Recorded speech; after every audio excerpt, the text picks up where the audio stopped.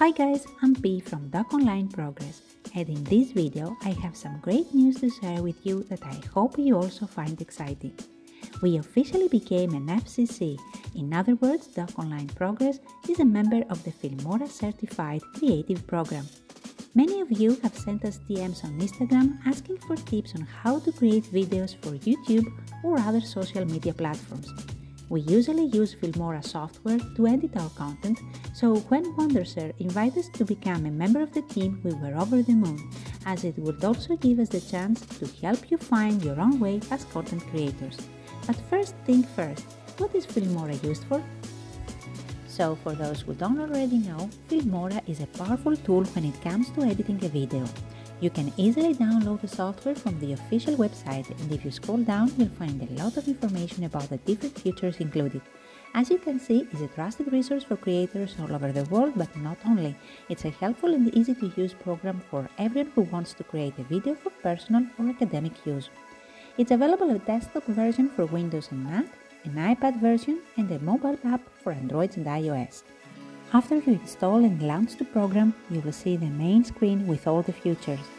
If you are not a very high-tech person like me at the beginning of our YouTube channel, you may feel a bit lost and overwhelmed, but trust me, after you get a closer look, you'll see that it's a very user-friendly software, and don't forget, I'll be here to guide you on your first steps.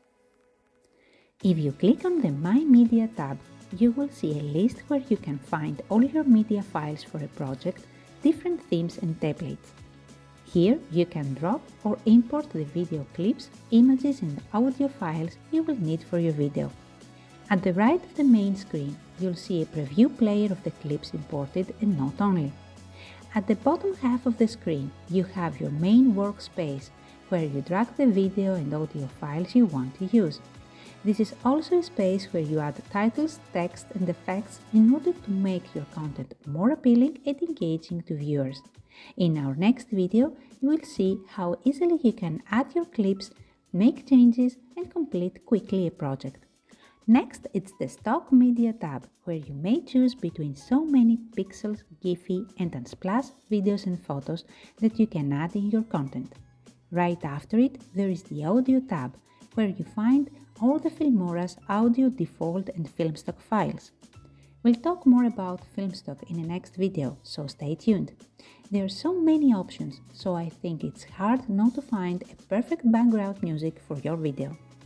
The Titles tab gives power to your words, as you can add comments, quotes, subtitles and text on your clips.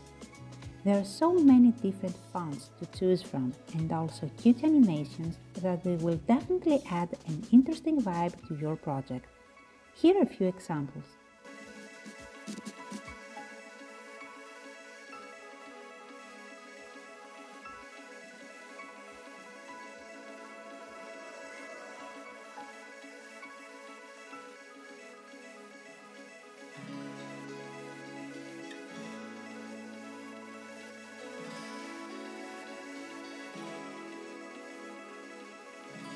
The Transition tab is one of the most helpful features that you can use if you like a smoother cut from one click to another.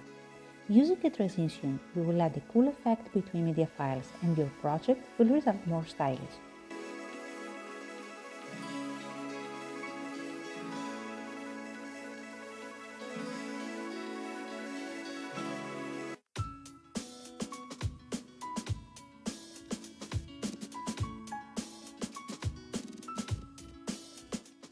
The Effects tab will boost your creativity and will transform the editing process a fun experience.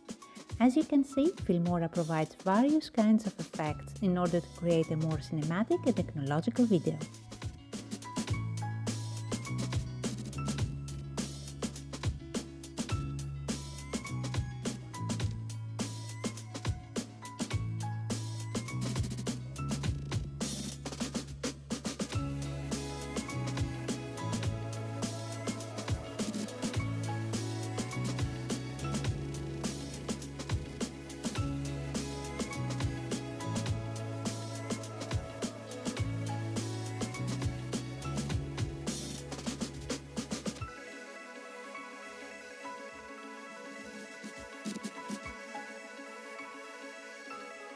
Last but not least, we have the split screen tab, where you can choose from more than 30 layouts and have different videos playing simultaneously within the screen.